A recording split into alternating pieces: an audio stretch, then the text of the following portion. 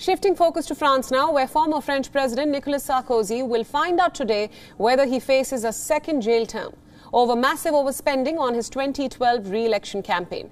The 66-year-old is still a popular and influential figure on the right, despite being embroiled in multiple investigations since being voted out of power after a single term in 2012.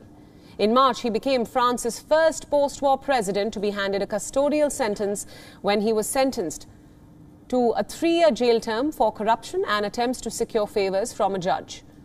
2 of those years were suspended. Sarkozy promptly appealed this verdict, and under French sentencing guidelines, he has not yet been put behind bars.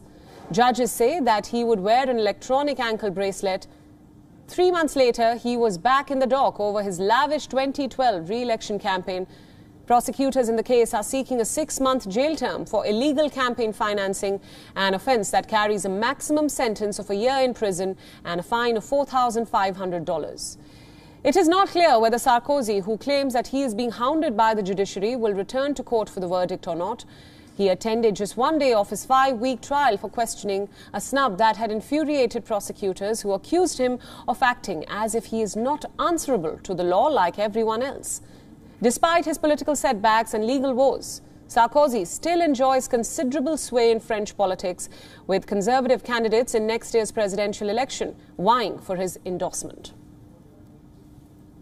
WION World is now available in your country. Download the app now and get all the news updates on the move.